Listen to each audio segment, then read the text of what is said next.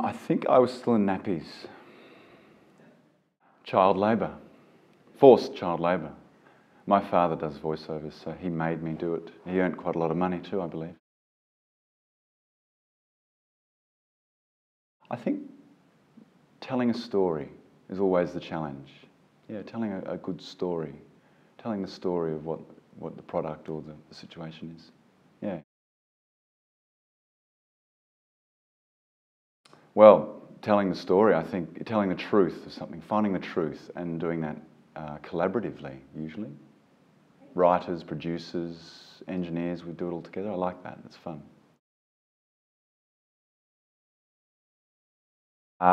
Lots. There was one thing that happened to me, which I was, because of these questions, I was thinking about this, and it was, I was doing a chocolate ad and they wanted me to eat the chocolate while I was doing the ad, and then wanted me to sound really relaxed and kind of really sensuous and So then they massaged me while I was eating the chocolate. And I do remember choking on the chocolate. I think a bit of it was lodged in my lung for a few weeks. So it wasn't really funny, it was just really weird. Patience, time, listening to others, yeah, being on time, finding a good park, yeah.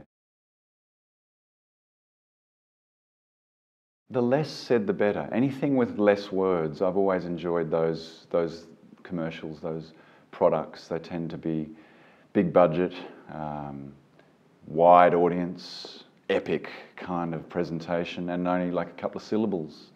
So anything like that is usually wonderful. Less is more, yeah. Sometimes I just don't know what to do. You know, you get directed a million ways and you end up just going, I don't know what to do now.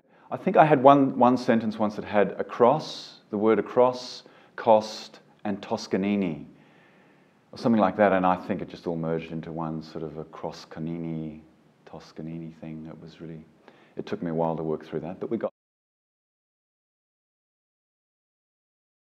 Well, why not? They're the best. Simple. They're the best. They're efficient, supportive, loving, ruthless, all at once. Ruthless in a, like, you know, they really look after you and make sure you're really, you know, got everything together. Well, I think they combine, like the agencies I've had in the past have all been good. I've had some really good agents, I've been lucky, but Cathy Evans combines all the good qualities that the others have had. So I had a really small agent once, and she was fantastic, but you know, the strengths that she brought were really personable and really casual. That was one thing. But then with Cathy Evans, also brought this sort of professionalism, efficiency, and these other qualities, and this sort of broad range of clients, and you know, I suppose, yeah, availability. People sort of see you. There's a sort of a signpost saying, "Look over here, voice artists." Yes.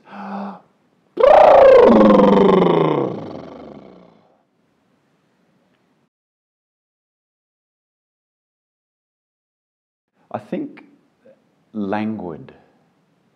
I was going to say earnest, but that's kind of too tight and kind of, I don't know. I think languid, just languid. Languid, I like the word languid, you see. It's not whether my voice is like that, it's just I like that word, languid.